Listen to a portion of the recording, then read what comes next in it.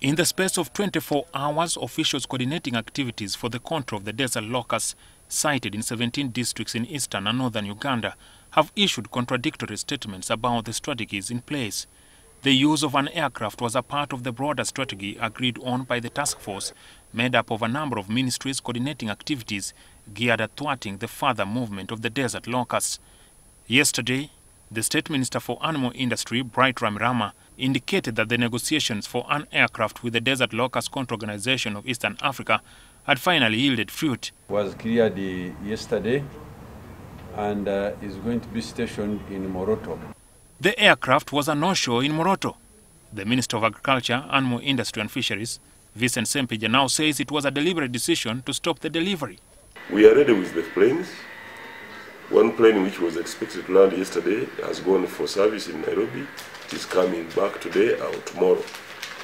The other plane is already hired, waiting for chemicals. Once the chemicals are here, even today, if the chemicals were here, that plane is ready. Also on Tuesday, the State Minister for Relief and Disaster Preparedness, Mose Chweru, who is based in eastern Uganda, indicated the failure for the delivery of the aircraft was due to a busy schedule in Kenya.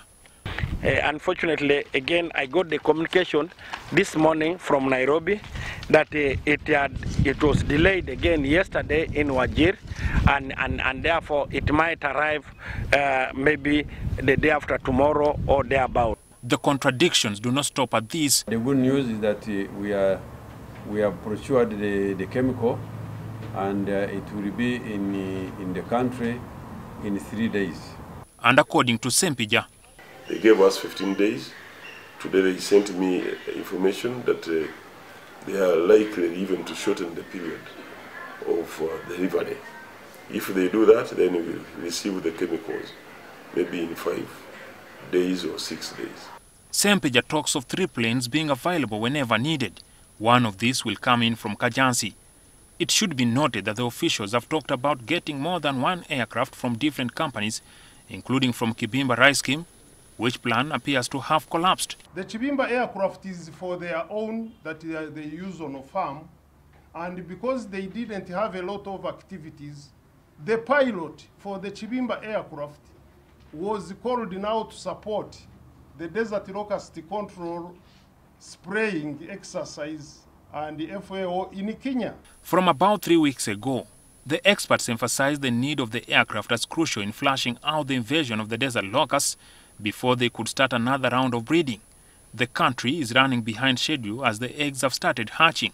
Meanwhile, insects with the semblance of the desert locust are said to be causing destruction to food crops in the villages of Nanyonyi and Butande sub-county in Busia district. As a district, we had always planned ahead. We normally have some reserves of chemicals. We had planned to have some chemicals for controlling fall armyworm. We can unfortunately it has not happened, but this very chemical can also work on what? On these grasshoppers. The wingless insects were first seen 3 days ago.